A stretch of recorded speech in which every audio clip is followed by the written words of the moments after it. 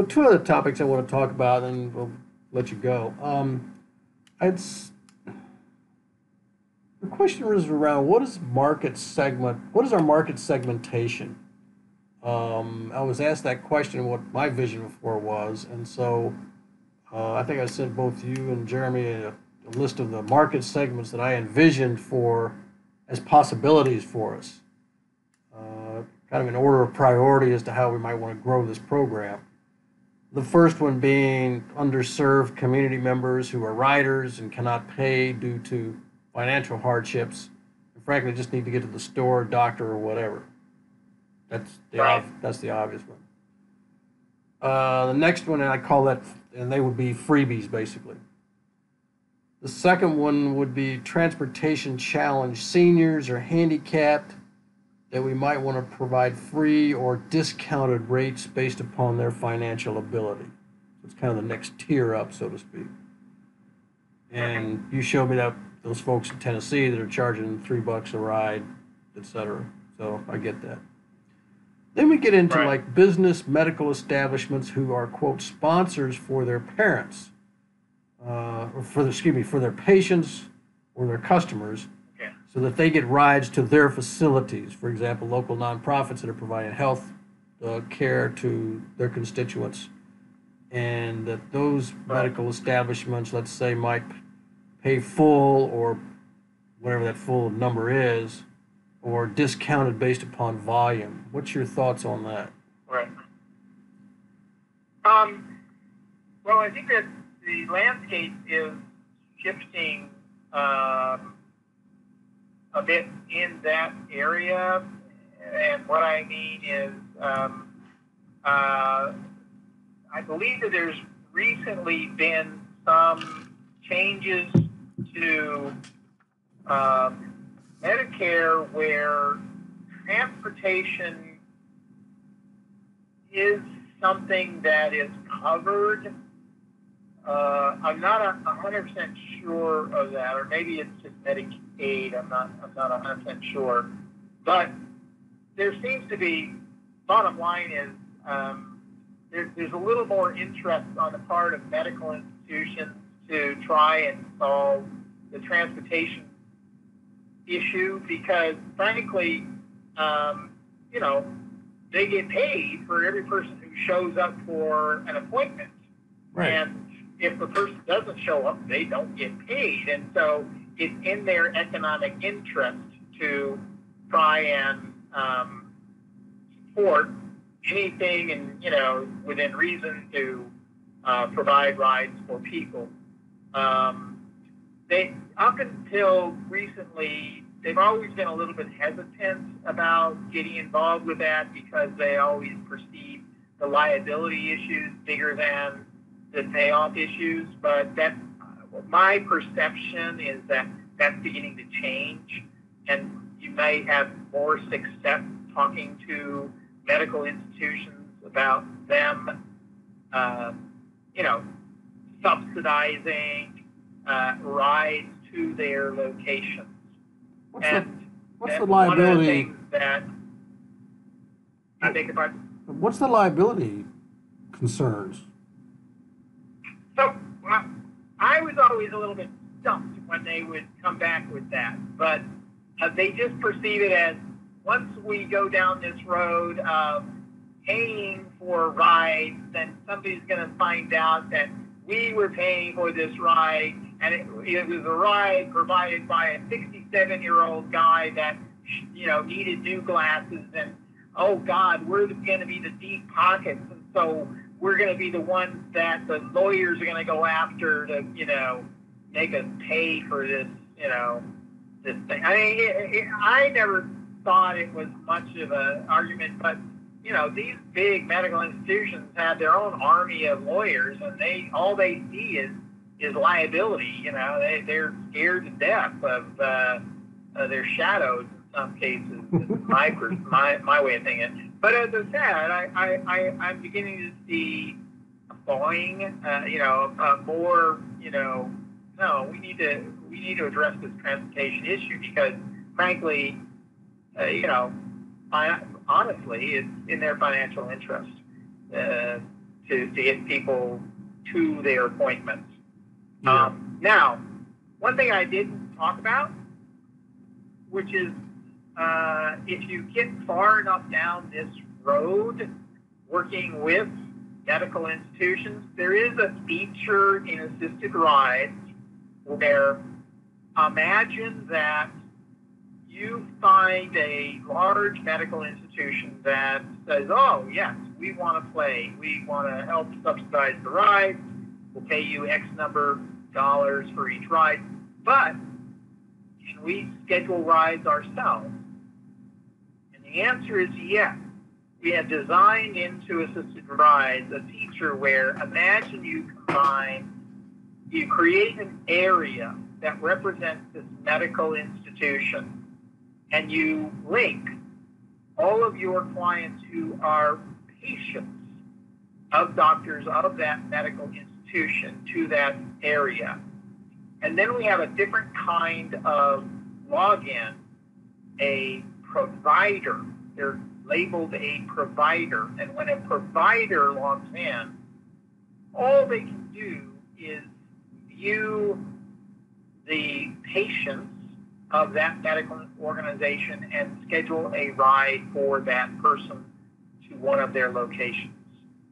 So imagine that a patient goes to see their doctor.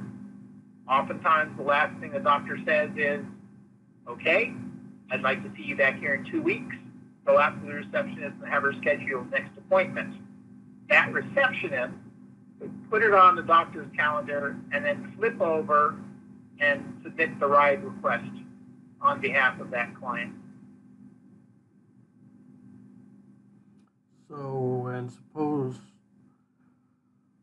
let's say we were asking that particular organization to charge or pay $10 for that feature per client. Right. How would the hospital pay assisted rides, or more importantly, the nonprofit that's running the assisted rides software, $10? Well, we don't want to get involved in that transaction. But remember I showed you the destination report.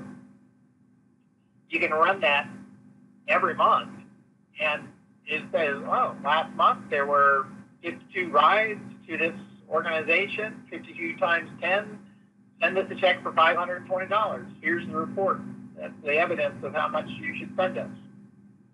We think that's something that, the organization, the nonprofit organization using assisted rides would work out. We're not involved in that transaction. I will tell you that we have instances, kind of turn this around a little bit. We have a number of instances where, let's say there is a regional transportation agency that is responsible for the fixed route bus service in the community, but one of the things that these agencies are discovering is that these fixed route bus programs don't work for 92-year-old ladies that use a walker and would have to transfer twice in order to get to see their doctor. It just doesn't work anymore with our aging population. And what I'm getting to is that we have a number of instances where our client is actually the regional transportation agency.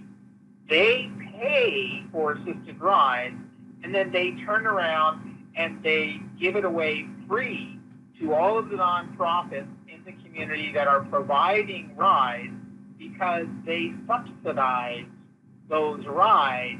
And by having everybody use assisted rides, they know that it's always apples to apples. And they don't get, a report off of an Excel spreadsheet and another one from an Access database and another one from whatever the case may be. So I'm only telling you that there are different models of how communities are approaching this, that's another example where it works. So if you've got a fixed ride transportation system,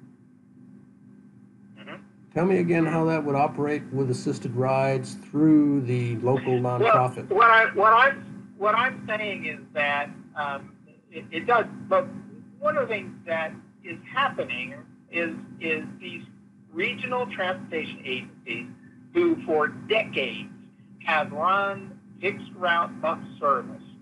That's their charter. That's what they do. They've been very happy doing that.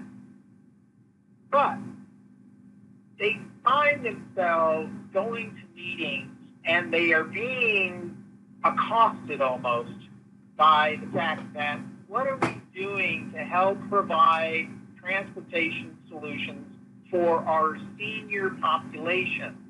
We've got an aging population. They can't use the bus anymore. What can we do for them? And so all that I'm saying is that this is something that some have adopted as a way of complementing their fixed route program. They pay for assisted rides. They give it away free to any nonprofit in the community that's providing rides.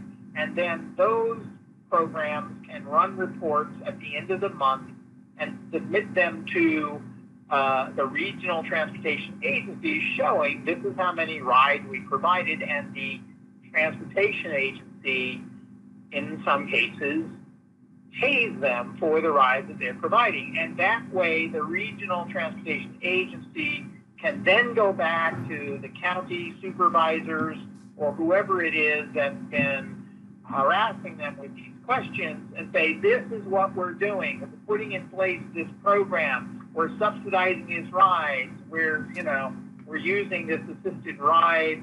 So, we're giving it away free to these organizations so they can schedule the ride, keep track of the mileage, keep track of the hours, and we can subsidize these rides that they're providing. I'm only saying, this is another phenomenon that we see. On Thursday, I'm going up to Sonoma County. Sonoma County is a client of ours. But Sonoma County, the county, doesn't use assisted rides itself. They pay for it, but they give it away free to seven different nonprofits in Sonoma County that provide rides. And then they subsidize those organizations for the rides that they provide. Wow. And they wanted me to come up and give them some in-house training. So Thursday I'm driving up there about an hour and 20 minutes from where I live. Okay. This is an example of another way that some communities are approaching this. You bet. All right, so just continuing on back to the market segment conversation, we talked about business medical establishments. Sure. Now, how about just drugstores and grocery stores who want to get their clients into their facilities in order to buy stuff, and providing transportation on either a full price basis or discounted based upon volume? Have you had any experience with that? Drugstores and grocery stores. When I go out and I talk to our clients and we talk about these kinds of things, I would say that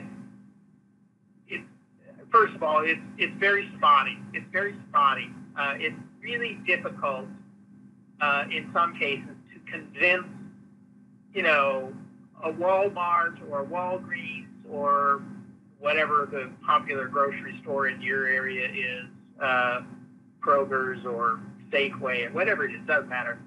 First, it's really difficult to get in front of the right person and explain what it is that you're talking about and get them to listen. When you do, it usually translates into, oh, well, okay, we'll give you, $1,000 grant. We'll give you a check for $1,000 to help provide rides. And it's usually, I would say that it's usually not tightly coupled to how many rides we provide to your stores. It's more that you're making a pitch that, look, you're a grocery store chain. This is something that you should do for the good of the community. And it turns out that you'll benefit from it because we will bring people to spend money in your stores. But I don't see a lot of evidence where it's tightly coupled, where, here's a report, we provided 74 rides to bring people to your stores, therefore give us X number of dollars. It's usually a little softer than that, and it's usually, oh, I see, this is a good thing that you guys are doing, and okay, we'll give you some money to sponsor your program, and come back next year and we can have another conversation. And maybe when you come back, you show them, and look, we, over the past year, we brought, 272 people to your stores to spend money. And then they're, oh, well, okay, we'll give you some more money. But I don't see where it's formalized, let's put it that way. Does that make sense? Yeah, no, that makes sense. I was just curious. Fifth market segment is churches to support rides for their growing congregations. I mean, what's been your experience that you've seen for churches utilizing this system? Well, that's a good question. One of the features in assisted rides is you can set up all of the congregations in your community, and then you can link clients and volunteers to the congregation where they attend service. And one of our thinking, the thinking is that, look, congregations can be a great source for both clients and volunteers, but they tend to be a lot more receptive to your story if you can show them that you're providing services for people of their congregation. So by being able to, we have a suite of reports that you can run to show how many rides were provided for people who attend this congregation. And conversely, how many rides did volunteers from your congregation? Because then when you go to them and you talk to them, they're a lot more receptive to, oh, you know what, we'll put a blurb in our newsletter at the end of the month about the program, and, we'll mention it from the pulpit once a year or something, that kind of thing. So we try, and we've built into Assisted Rides tools that try and help you connect with the congregations in your community and get them engaged in the process. But I have to say that I listen to clients all the time, and I'm surprised sometimes. They say sometimes it's not as easy as it seems it should be. I don't have a good. It's like congregations have their own programs. They have their own ideas of how to provide assistance for people. They do it themselves or whatever. And sometimes it's hard to get through to them that this is a good thing for your congregation. It does happen. It does work. There are success stories. I just want to also be very, careful and not oversell it. You got to get them engaged in the program. Got it. Last two we got here real quick are just, that market segment for people that need a ride. Like if my wife wants to go to the drugstore as opposed to driving herself, she just wants to call up Assisted Rides and have somebody take her there. That's the one drawback, or I wouldn't say drawback, but I'm not sure that's the right word, but you can see from what I've shown you in Assisted Rides that clients, there's a profile and they're set up, and it's all done in advance. And and all that I'm saying is that this is not Uber, where you as a person can just download the Uber app on your phone and set up an account, and 10 minutes later be ordering a car to come pick you up and take you to the grocery store. This is pre-planned. This is, these clients are interviewed. Oftentimes they have to meet certain criteria to be part of the program. They have to be entered into assisted rides. There's a modicum of work involved before that client can call for the first time and ask for a ride. So while, there possibly is an opportunity for just people who want rides, I kind of think that we're getting close to trying to be an Uber, and I'm not sure that's really the direction that, we envision taking. You know what I mean? Yeah, no. Speaking of Uber, but I'll tell you, I'll give you a couple of ideas. I'll give you a couple of ideas of other market segments that ultimately you could explore. One of them is, one of the things that is also in your community that may be something ultimately you could explore is there are many people who get jobs and need transportation to get to their job. They got they're a dishwasher at a restaurant that's 10 miles away from where they live, and the bus is going to take them an hour and a half to get that 10 miles. Gosh, is there any way that, and there are some social programs that pay to transport people to their job site. That's an opportunity. Another one I came across, we had an organization in Alaska. And in Alaska, if you are in the justice system for some reason, you are a parolee, and you need a ride to go meet with your parole officer, or you need a ride to go to AA to meet the requirements of your parole sentencing. You're supposed to attend AA meetings or something. Alaska has a program that these rides can be paid for. And the whole point is to try and keep people successful, try and keep them from getting in trouble again. If you are in family court and you've been separated from your kids, you can get rides to go have, be able to meet with your kids, things like that. So there are some interesting market segments out there. That's great. That's a great idea. That's a great idea. Thank you. It had not occurred to me. Foster kids. Foster kids, we have a program in Oklahoma where it's used when kids are taken into the system. Many times siblings will be broken up and sent to different foster homes simply because one foster home can't handle, 4 kids from one family or something like that. And so there's a program where there's an organization that provides rides for these kids so they can get together with their siblings.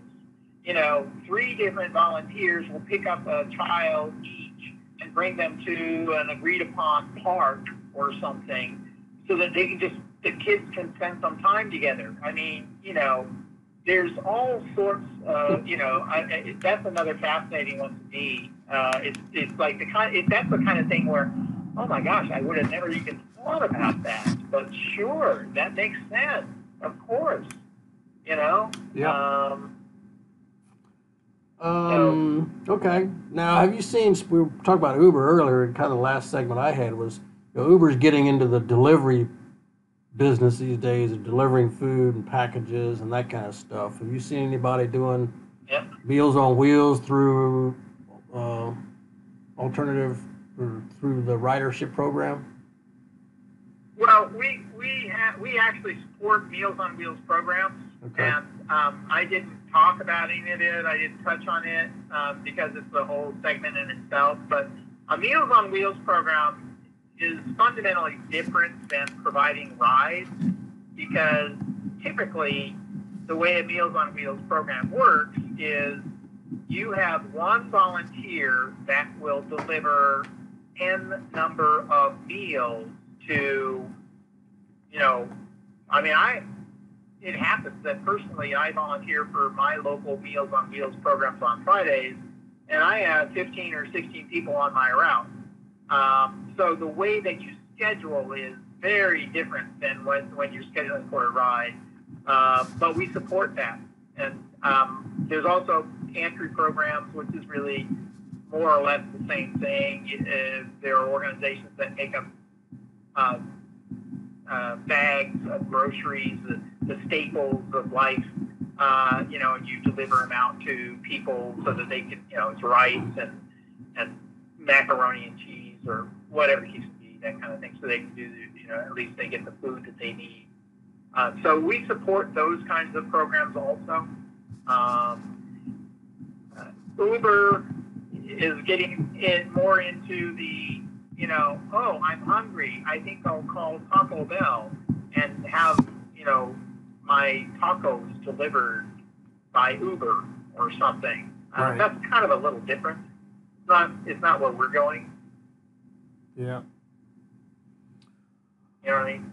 I don't know. Maybe someday we'll get there. Yeah. Okay. That was the there's last. enough on the plate as it is. There's enough that we're trying to do right now that we don't need to go down that road right now.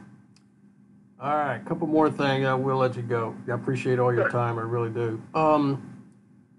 I went to a seminar in our county a month or so ago, and I was impressed so much by the data that they just have, demographics, income, geez, it's almost like you name it, and they can give you a analysis of people in our county.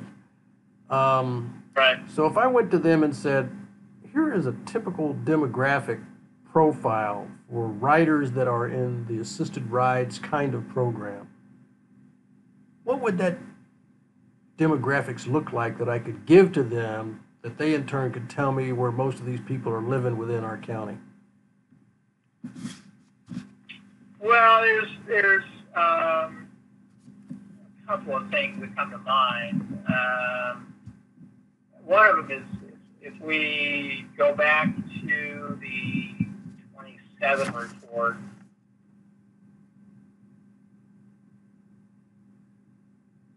Let's run this. There's a couple of pieces of information that are quite useful to understand.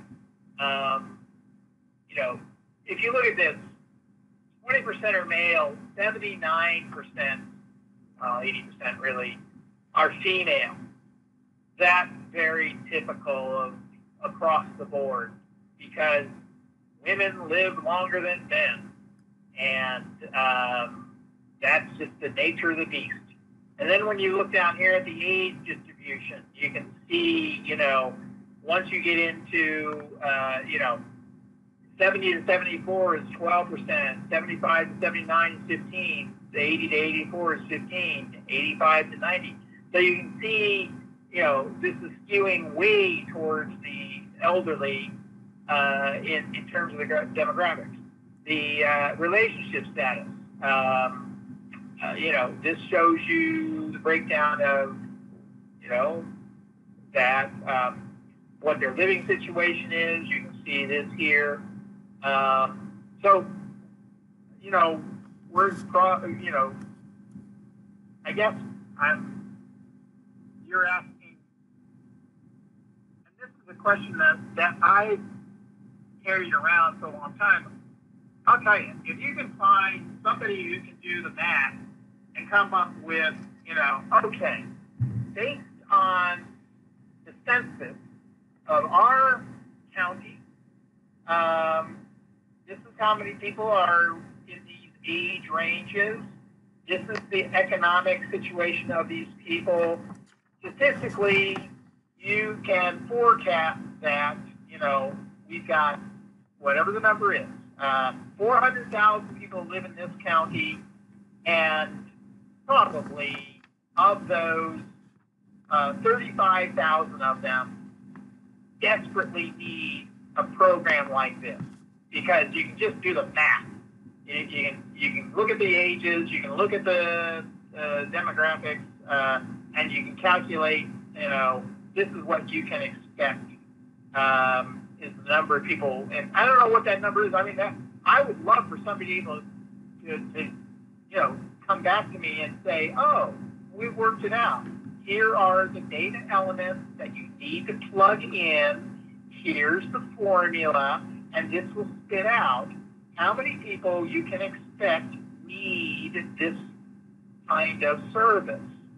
And eventually you could drill down to the zip code where they live, and you could then, build up a map to show here's where your likely candidates are. I would love to see something like that. I have not yet got anybody who's done it, because it's a lot of work to try and figure that out.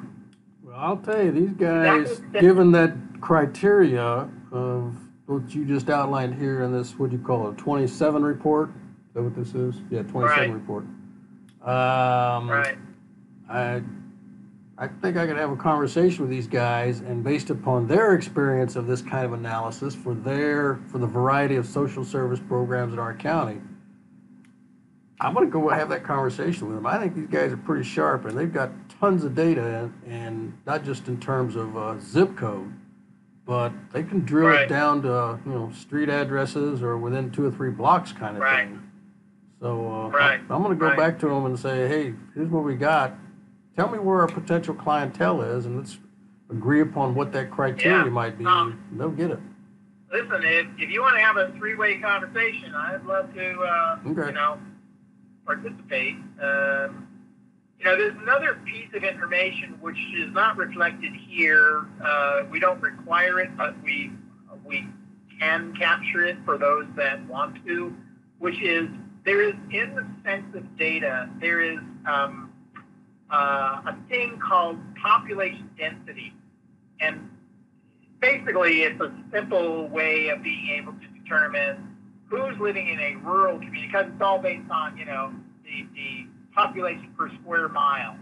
So, if you are, less than this number, you're considered rural. Right. If you're between this number and this number, you're considered suburban. If you're above this number, you're in urban setting. And that's another factor that can play in trying to figure out where are the potential clients.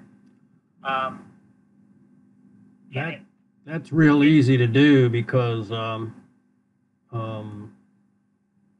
lot of grant money is based upon where you are in the category. So exactly. That's what I was going to say. A lot of grant money is driven based on the population density factor. Yep. So we have a set of buckets where you can capture that information. Most of my organizations don't, but I'd really love to, if you can get a conversation with them, I'd love to participate if that's an opportunity, and kind of see what we can come up with. Yep, you bet. We'll do that. All right, let's see. A couple other things. I keep saying this. For your, how many organizations have you got involved in this? How many clients? Several hundred. I forget. Something like that. Yeah. What's a typical staffing organization look like? Right now, we've got an organization that's got an executive director and a couple of part-time people working on this thing. I've asked them to go back Yep. and say, tell me, without having any constraints of money, time, people, or whatever, give me an organization chart for the ideal, perfect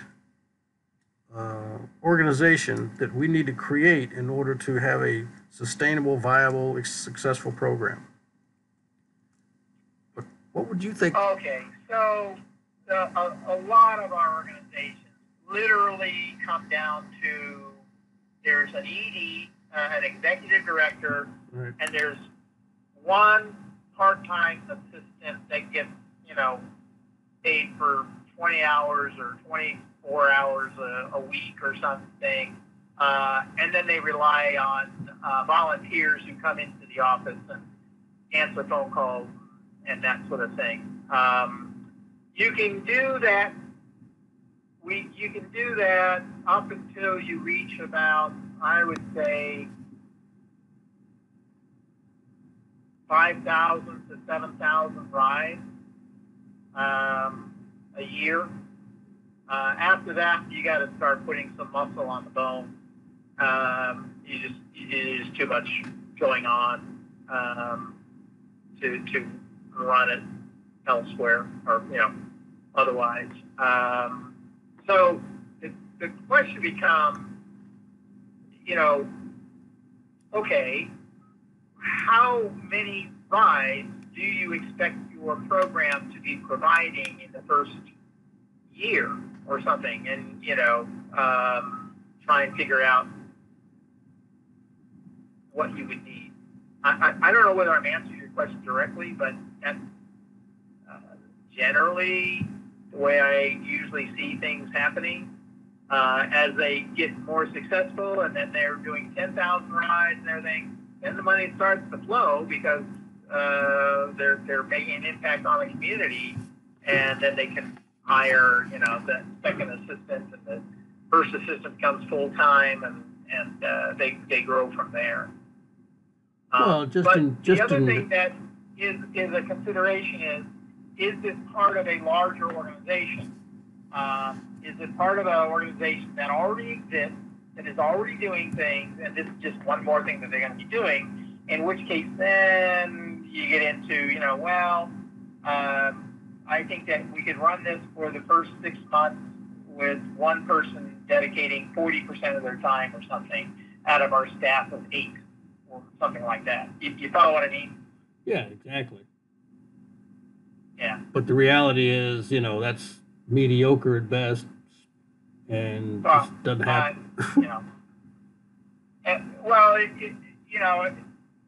The most important thing that you need, honestly, is commitment. Right. They need to be committed to the program, to making the program a success, because it's not just the scheduling of rides; it's all the other things, going out to the community, speaking to groups, soliciting sponsorship, all of that stuff to make the program successful. I'll tell you, a couple of months ago in April, I went to Tennessee. In Tennessee, we've got a very special thing going on where a couple of years ago there was a lawsuit against a corporation that owns some assisted living facilities scattered around Tennessee, and they got sued by the state for elderly abuse. And the state won. There was a big settlement with $30+ million in this settlement, and the stipulation was, okay, here's this pile of money, but it has to be used to improve the lives of seniors. And so there were a lot of different organizations around the state of Tennessee that submitted proposals on how they would spend some of this money to improve the lives of seniors. There was one that's called the SVTN, the Senior Volunteer Transportation Network, that won a chunk of the money, not nearly as much as they had hoped, but it was about $3 million, I think, or something like that. And what they've done is they've now there are currently 19 different organizations that are running assisted ride programs around the state of Tennessee. That's going to grow to 30 or so in the next 12 months or so. And they're having this huge impact on transportation issues in the state of Tennessee. And it's very exciting to be working with them. So there's possibilities out there, but, it took somebody to have a real commitment to make this happen. And, that's what they're doing. It was really exciting to be we spent a couple of days with them, doing some on-site training and then listening to them, learning what they're doing, how they're doing it, and everything. Really neat to be working with them. Actually, you and I had our first conversation when you were leaving that, and I've since talked to several of the organizations down there in Tennessee, and yeah, they're pumped up. Oh, okay, sorry. Yeah. No, it's all right. It was good to hear this synopsis again. Yeah. So obviously, in the organizations I talked with in Tennessee, the challenge is, of course, getting volunteers. And frankly, I went on your website and saw a lot of resources there of people that have really done some great stuff in terms of articulating both the challenges as well as the solutions for gaining volunteers. So I don't think we need to go over that, but I just wanted to compliment you for putting that on your website. I appreciate it. Well, there is one thing that I will mention about that is we will be rolling out sometime in the next couple of months or so. There is a company, they used to be called Verified Volunteers. They have just recently changed their name to Sterling Volunteers, and they do background checks on volunteers. A lot of, if you're going to put an 86-year-old lady in a car with, some guy or something, you need to do a background check. I mean, that just is a given. And so we, years ago, were able to approach them and explain what was our business and that, we had 10,000 volunteers in our program. You ought to be nice to us. And so the initial thing was we negotiated a discount for their services. So if you are an assisted ride program and you want to run your background checks through Sterling Volunteers, we give you a contact and then you get a discount for their services. We don't get any money out of the deal. It's just something that we were able to do on behalf of our clients. But where I wanted to go was the fact that Sterling Volunteers has several million people that they've run background checks on in their database. And in many cases, these are people who would like to find other ways they could volunteer in their community.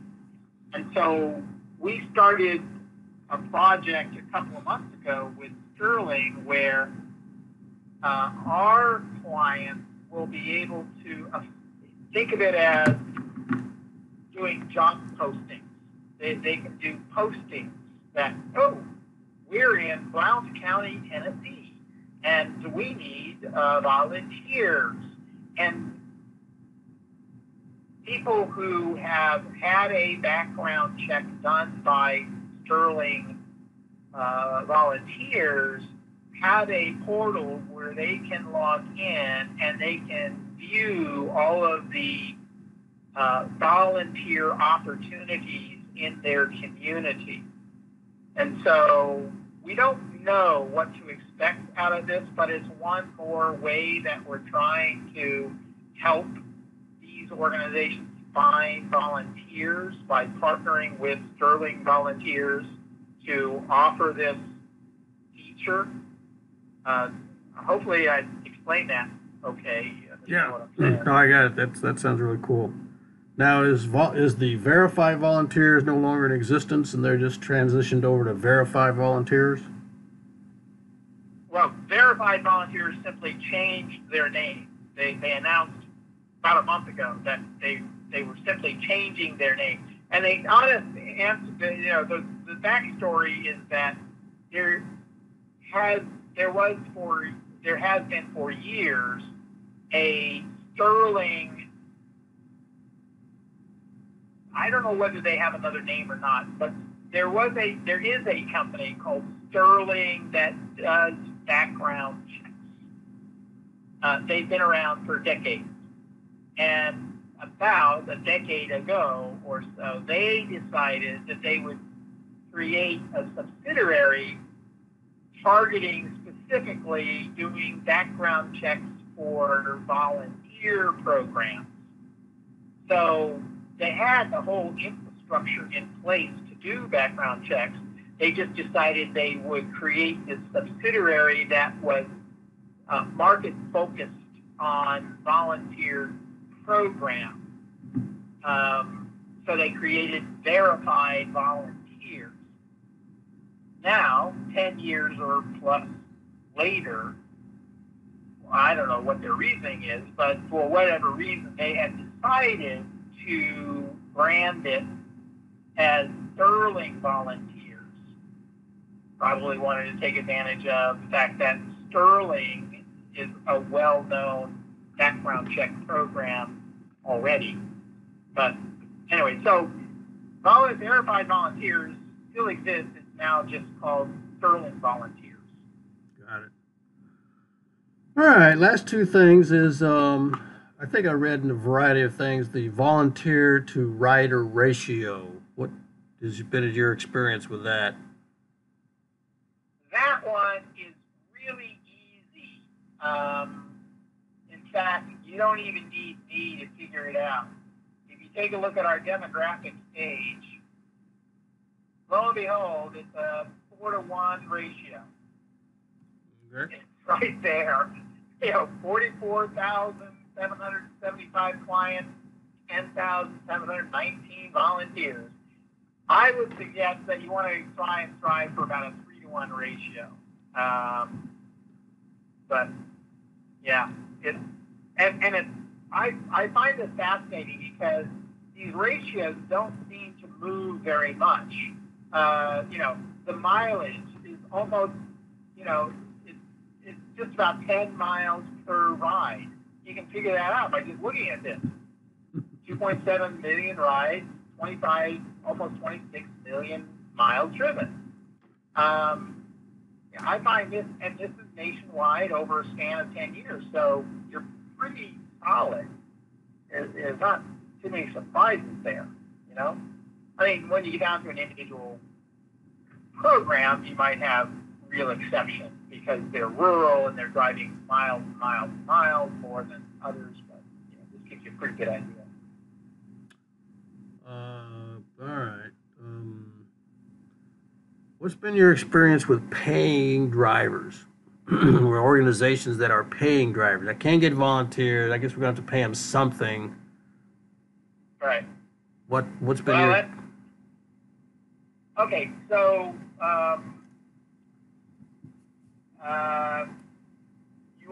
I feel, me personally, I feel like you want to be very careful with that because you get people with the wrong motivation, and that's something you want to make sure that you're paying attention to. But I actually will tell you a little story. I've described how we have this feature called self-volunteering that allows volunteers to log in and they can look at the list of pending rides, they can pick one, they can assign it to themselves. And we're very proud of that. We think that's a nifty little feature. We rolled it out, and about 6 weeks later, I got a phone call from one of my clients.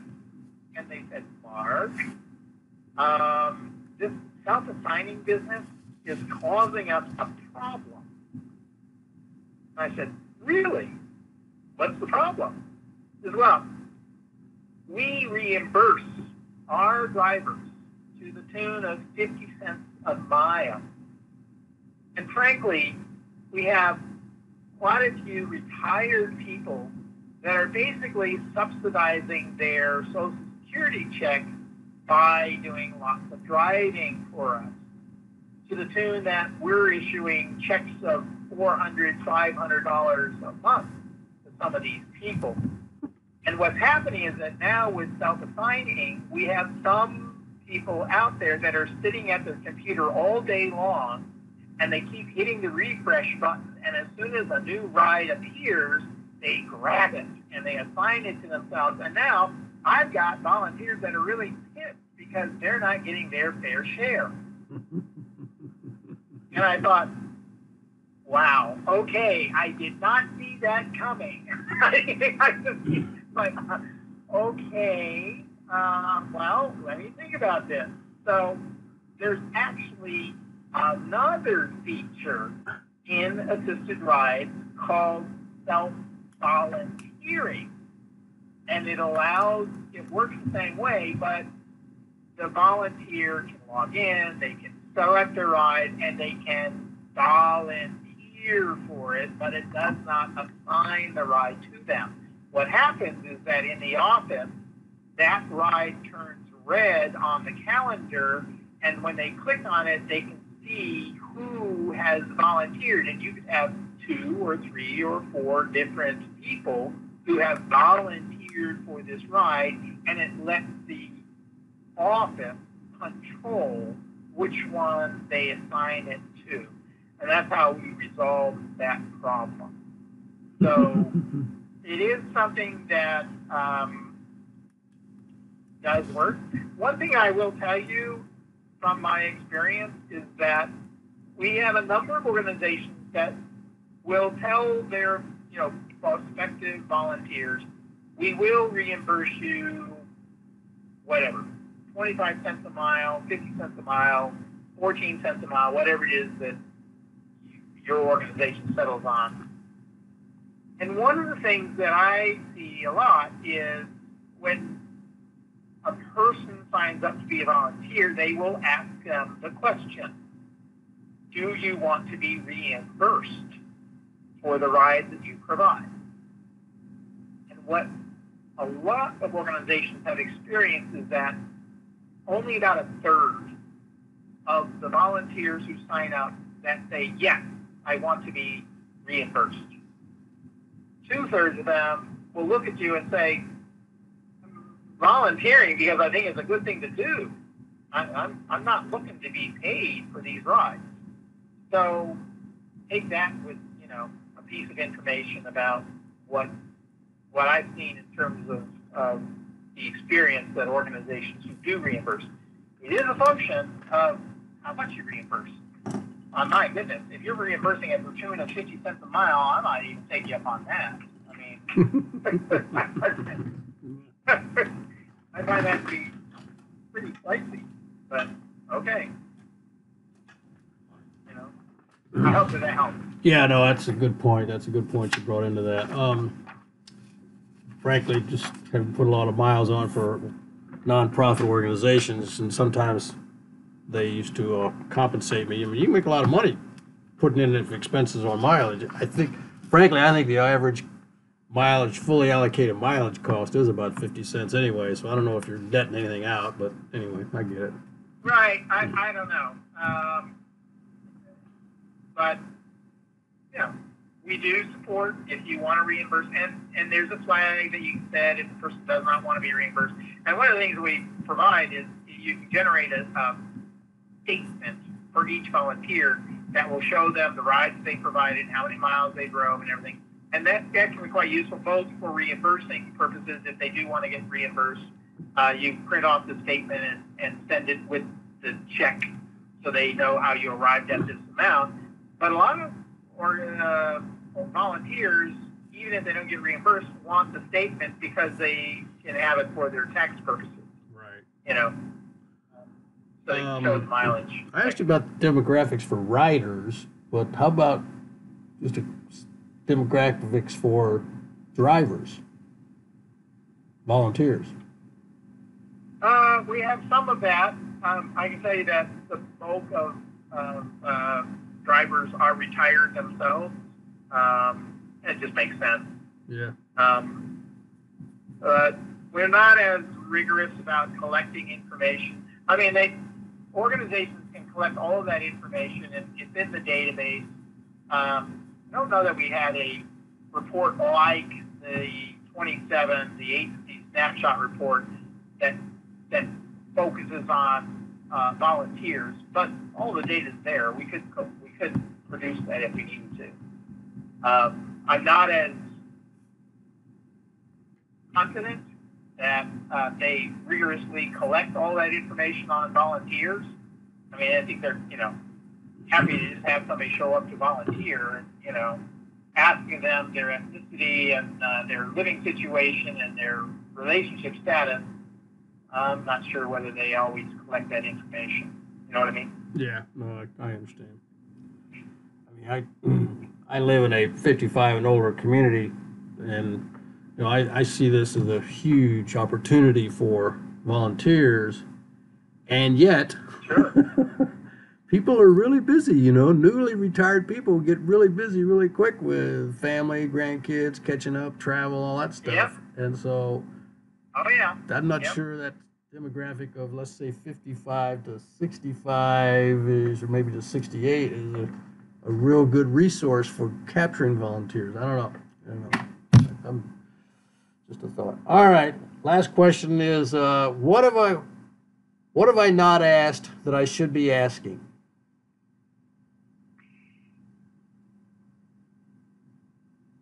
Well, I've in all of our exchanges and everything, there's a piece of me that I'm still trying to figure out, what is your role in all of this? I mean, what is it that you're trying to get to? I know that you're talking to this nonprofit, and that they're struggling. They don't have money. They're trying to do programs, but they don't have money. And but it sounds like you have a bigger vision, and I felt that I feel like I don't quite understand exactly what you're trying to get to. What is your long-term vision of where you're trying to take this stuff? It's one thing to help out an organization that's floundering and desperate for money and everything, but from things that you say, I get the sense that you have a bigger vision in mind, and I was kind of curious about that. The sole purpose is, frankly, to create a viable, sustainable, robust transportation system that works for people in our area. There's been, right. I think I might have mentioned this to you, maybe to Jeremy, but I work a lot and have worked a lot for many years with the Rotary International organization, both at right. the local level as well as international. And one of the powerful tools that I have seen used and have taught many clubs, local clubs, to use is we call it a community needs assessment. Sit down with the community leaders and just have a conversation with right. them as to what's missing in their communities. Not necessarily what's wrong, it's just a matter of what's missing that, if we put them right. in place, would take those things that are not working and put them over in the working category. And so in our particular area, I mean, we've been through that and did that last year, and came up with the categories of housing or lack of affordable housing in our particular area. Child care was another major category, especially preschool child care, and the others, right. and job training to some degree, and then transportation. And Yep. so as a result of that transportation, we have the fixed route systems that exist here, but the consensus is that they're not working well. I mean, they're there and they're right. kind of right. working, but certainly just getting to them sometimes is a barrier. If you got somebody who lives 3 miles away from the next stop, that's not working because they can't get that 3 miles. So, right. and right. I've lived in this area for a long time, and I've been through many of these kinds of conversations with local nonprofits, and the same categories come up. And Right. as an example of that, we started.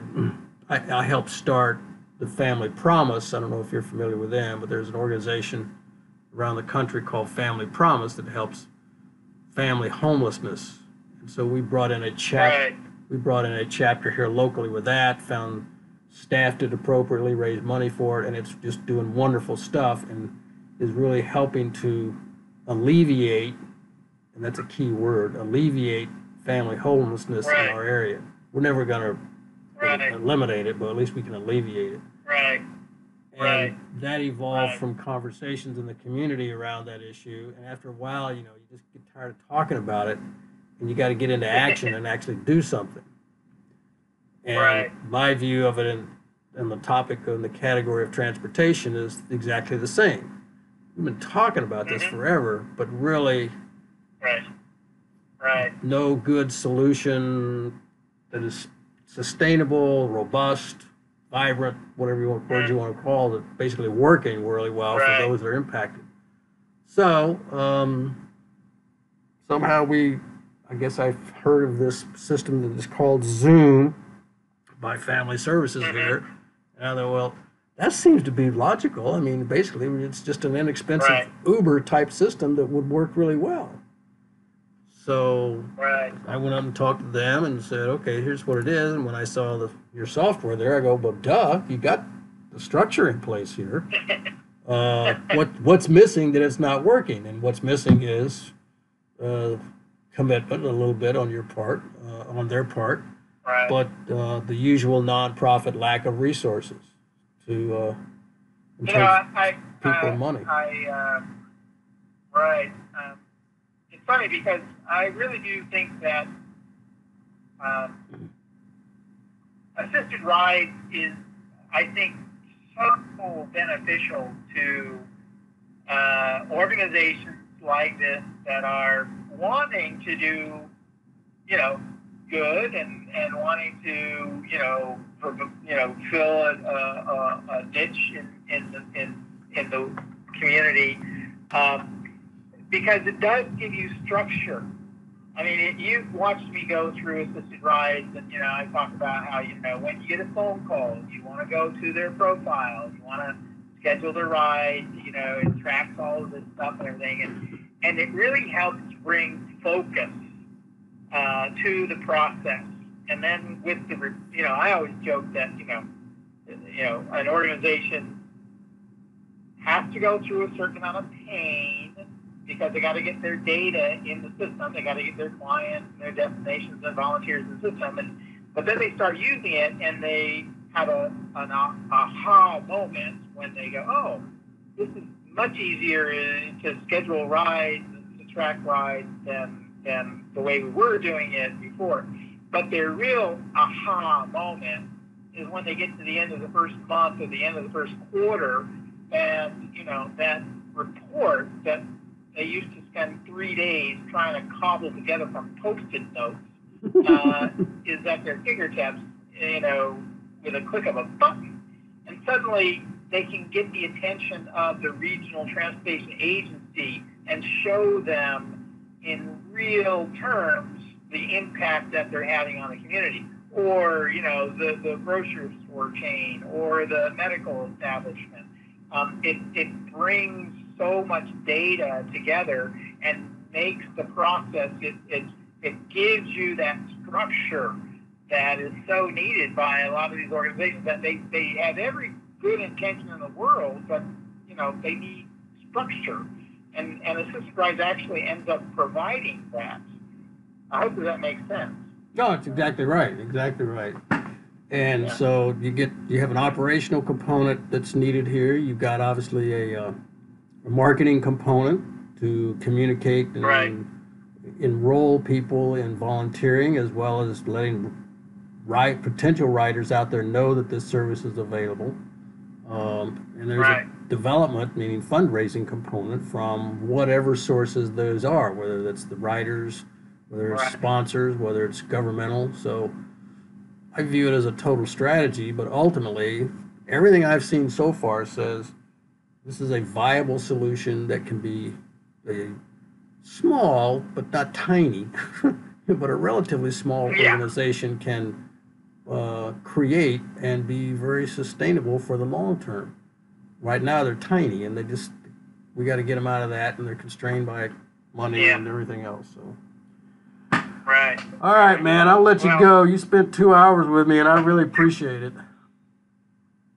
Well, I'm gonna go off and have some lunch now. I'm 2 hours late. But no problem. Well, I appreciate it, and I hope that you'll come back and we'll be able to do something together. Okay? Yeah, that's really great, and I just want to thank you so much for all your support and all the time that you've committed to us and helped us with.